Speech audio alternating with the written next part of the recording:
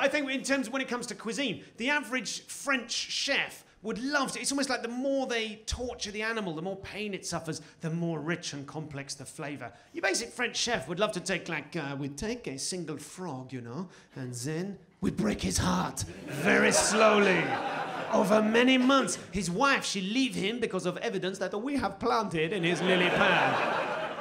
Oh, his heart did break, a very sad time for him, and then he is sent to prison for a crime he cannot possibly have committed. A little froggy hand would not fit in the gloves, the fingers are webbed, but no matter.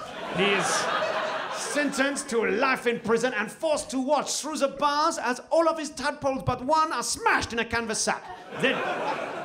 Then he must languish for 4 years in garlic and a little butter. Then we stage a breakout. The little frog is free, or so he think. He drive away in a small red car. Alouette, gentil alouette.